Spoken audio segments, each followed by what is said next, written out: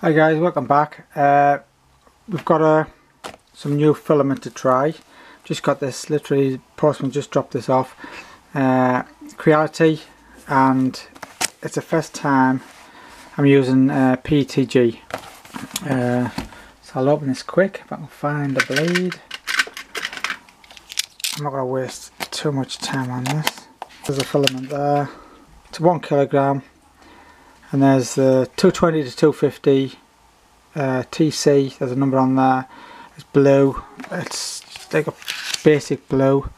What's interesting is, if you can see that, it's got the filament size on there, 1.75 mil, and then it's got these little gauges in there, so 100 meters, 100 meters, 255 and 300, is that 300 mil? 300 meters at the top one, so it's got over 300 meters, and the same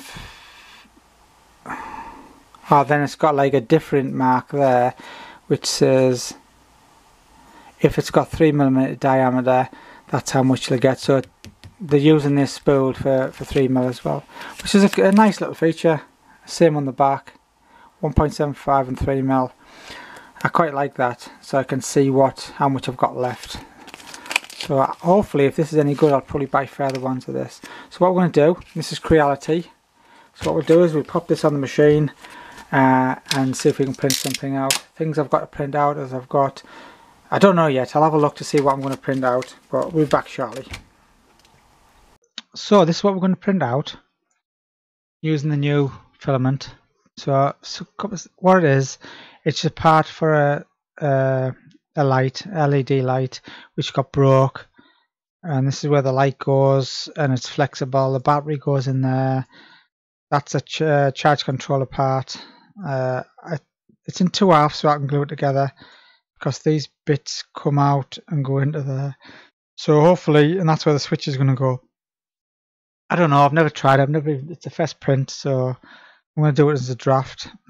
So my settings are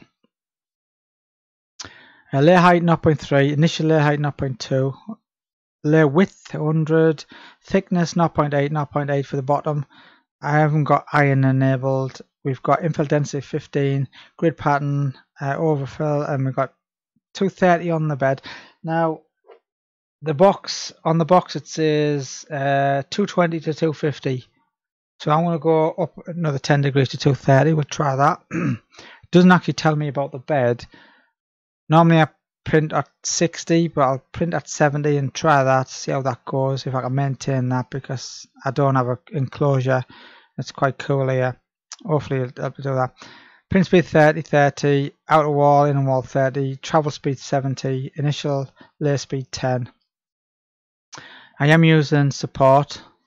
Have a look. Now the only spot I'm worried about really is this part. I'm not bothered about, I've got no support here, so I might get summit, but I might get little strings and things. I don't really care about that. That's nothing, because a switch is going to go into there and this can be tidied up. I'm not even bothered about this bit, but this is the only part I've got that for.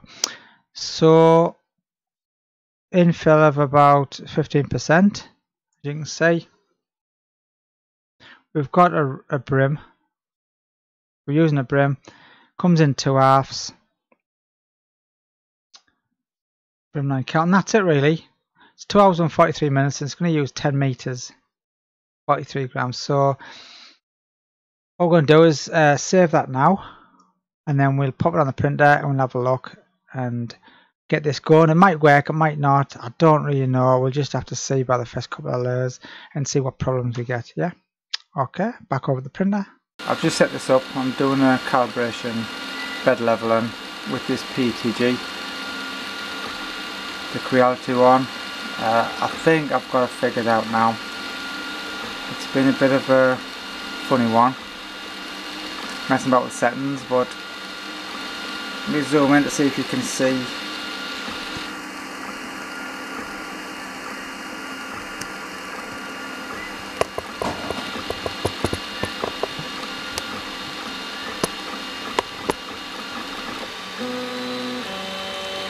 See that? Pretty decent quality. There's a little bit of springing, well not on this one but what I've been getting, and sometimes you need to be ready with the tweezers just to pick up them little fine bits.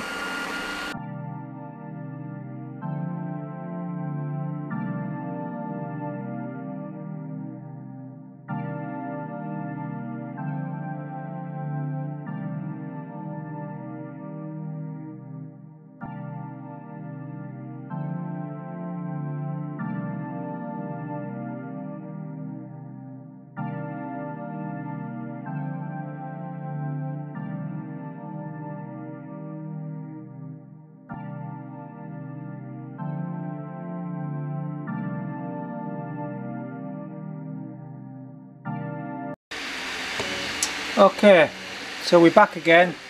It's just a little bit over 3 hours. It's nearly finished at 99%. It's just finishing off now. Okay, back at the bench. So there's the print. I'm quite impressed with the first print. I mean, I expected it to be a disaster. There's the base. As you can see, it's stuck quite well. It's like glass. You nearly can't feel any. It literally is like glass. Now it's got. I did put some glue on the bed, so it came off. Literally, if that was the bed, I just popped. I mean, there's resistance, but not enough to knock if it's printing. But I just cracked it a little bit and popped off, just like a normal print, to be honest. So you can see all the layers that actually squashed out a bit. So that's done its job. There's no lifting.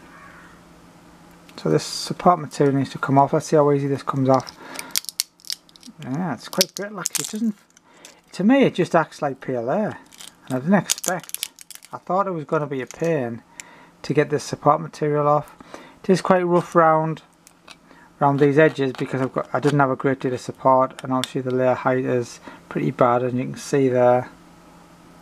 But again, I'm not bothered because there's a switch going to go in there, so the internals don't really matter. Even the outside doesn't matter a great deal to me. It's not going to be a showpiece. It's just to hold a torch, internals, a switch, a battery, and I usually just sand it all anyway. So I'll do all this type of thing and just take all them raggies off, like so. I don't mind that. I don't mind doing that. But obviously, if you don't have to, if you can get the settings a bit tweaked, it'll make things a little bit easier for you. So this will all get sanded along here, just with the file. The file's pretty much the same as PLA. Okay. And then, so there's a battery going to go in there from this end. That little slot is for me wiring, and that's going to get glued together, and I'll show you why. Let me get the piece. That is there. So this is what I'm doing. So this is going to fit together like this. Yeah, it's the wrong size. Oh, I haven't cleaned it out properly. Once I clean it out, maybe. Okay. So this torch broke, this LED torch broke, and that's going to fit in there. It might need cleaning out a bit. I think it's not exactly round, it's a little bit warped, but that is going to fit in to there once I clear all the junk out. So it's going to be like that. That side's going to go into there, fit in. That means I can turn it this way, and it also swivels left and right. Okay guys, these are the things I printed out with the PETG. I haven't done anything else. This is all I've done, so I thought I'd show you this. I promised I was going to show you these working, so I put these two lights out. I've repaired this one, and there's some other parts there. So let's have a talk about the lights first. So this thing here, I've got two of them, which is really nice. Got the switches at the end. At this end I've got the charge controller. Yeah, USB in, just a normal phone charger, and it charges at 1C. So there's one 18650 battery just in there, sits at the bottom.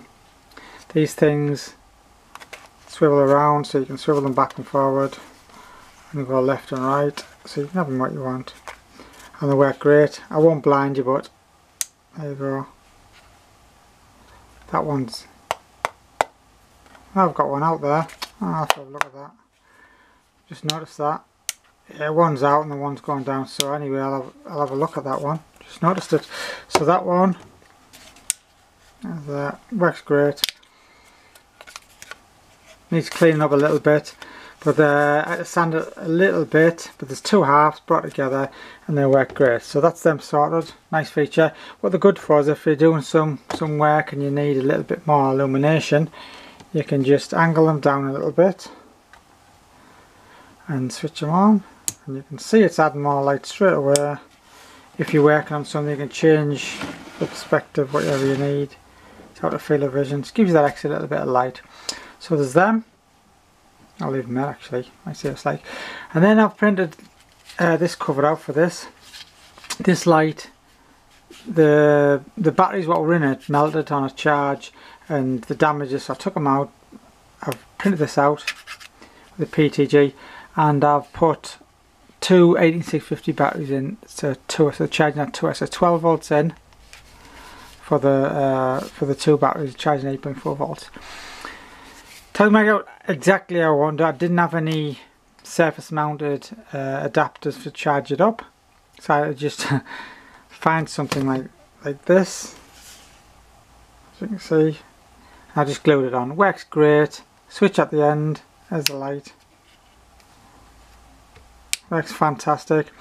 And it's just a normal charger, and I found the charger obviously, and I matched this up. Later on, if I get myself some surface mounted charge ports, I might do that, but that's all I had. But the print itself worked out great. This part here, I had to cut a hole in because the back wasn't exactly charging at the right 8.4 was like 8.9 or something, so for some reason so I had to cut a hole in, drilled a hole in, and I got in with a screwdriver and adjusted it again, and I just glued some of that over the top, which is fine. Little air roll while it's charging in case, and that's it really. Magnet still works, this all works. It's just a nice little light. Fantastic. So that was repaired. I was believing using the printer for real world applications. And then I've got some of these things. So this one first. This one's just a bracket which goes on the wall. There's the wall, and I put my ladders on. It's printed out pretty decent. Really, I had it like quite warm, 230 degrees, because I wanted good layer adhesion. And it's holding the aluminium ladders, which is quite heavy ladders actually. Yeah, so I've got two of them. Nice good roll bolt in there. So there's that. And then there's these things. What these things are, if anyone doesn't know. Something I knocked up on Thingiverse. And what the for? I'll just bring this in. It's just for car jack. Obviously that's where your car goes in there, and you jack it up like that. So in fact I've got another one here, just to show you. Just move them out the road. There we go. That one's done in normal PLA.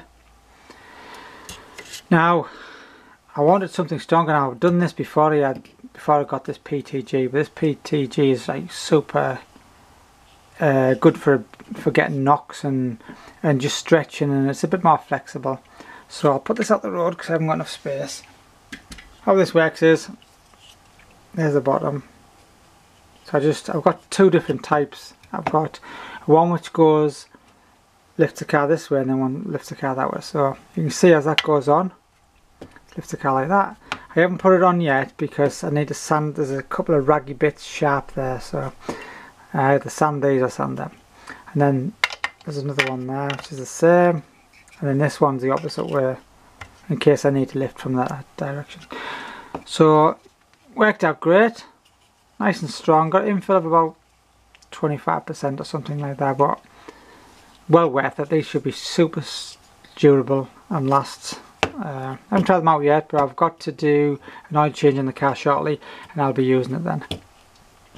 I don't really normally use these type of jacks, but I changed the spring on the car the other week, I had a tiny MOT anyway, it needed a new spring, it had a bit cracked off the bottom. So I need to lift the car from the body so the wheels could sag down, the back wheels, so I could get some spring tensions on. And that's the first time I've used these types. I don't normally like them, but there's usually one in your boot. I normally use a hydraulic jack. So this one actually failed. What happened is, I'm using the ANET A8, but I'm using the ANET A6 display. Now, if anyone knows this, the A6 has got a reset button just on the screen, just below the control knob. So I was printing like an idiot. I managed to touch the reset button by mistake. Normally on the A8, you've got to lean across and get it to the board, or switch it off and switch it on. So it stopped. So that's where it stopped there, if you can see, just in that layer there. So what I've done is, if I get like a marker or something, I'll just use this. So I restarted it. This was still stuck to the bed just with this part. So you imagine all this wasn't there. So just that part from there to there. I brought the head in, got the right height, layered 8 or 10 whatever it was, and then I restarted the print. From there I deleted all this this part in the G code.